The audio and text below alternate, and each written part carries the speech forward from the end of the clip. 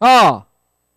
Horses down, Bitcoin, Iron Hook is speeding, Hero is running by the rail, then followed by Action Rules, Excommunicado, rushing up Money Machine, then also moving up is King Fox, and going along for the first turn, we've got Excommunicado rushing up on the outside now. Is number 2, that is Iron Hook. Iron Hook by a length. Bitcoin in second, Speeding Hero in third, Excommunicado in fourth.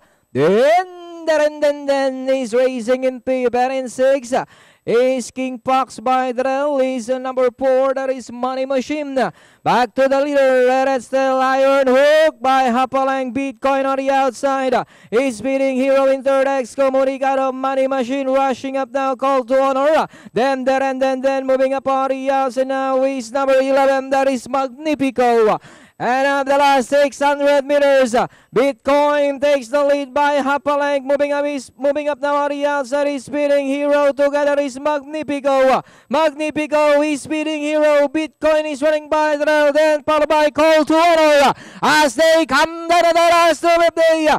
And it's still moving up now is Magnifico. Running by the rail is Speeding Hero. It's now Magnifico. Speeding Hero is by the rail. Magnifico, Speeding Hero, Call to Honor. Magnifico is Speeding Hero. And finally, Magnifico is Speeding Hero, Call to Honor. Then comes Bitcoin, Iron's Dream. Para dito sa ating race number 12, our unofficial winner, 11 horse, Magnifico, with rider JD Flores. Panoorin natin, replay.